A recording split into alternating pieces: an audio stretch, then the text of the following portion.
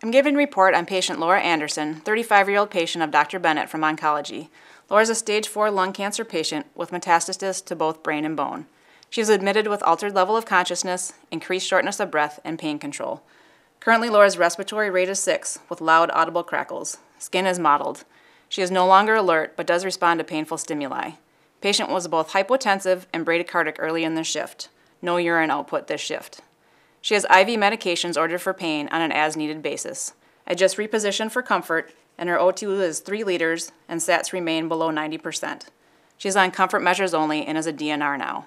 The fentanyl patch was placed yesterday, and last allotted was just 3 hours ago. Just make sure she's comfortable.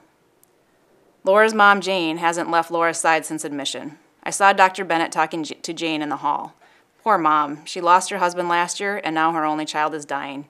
She states she isn't ready to let Laura die. Chaplain was trying to talk to Jane earlier and reported mom isn't accepting the inevitable. I think it's important we continue to update mom frequently as Laura's status changes. We can call Chaplain back as needed too. That's all. I hope you have a good shift.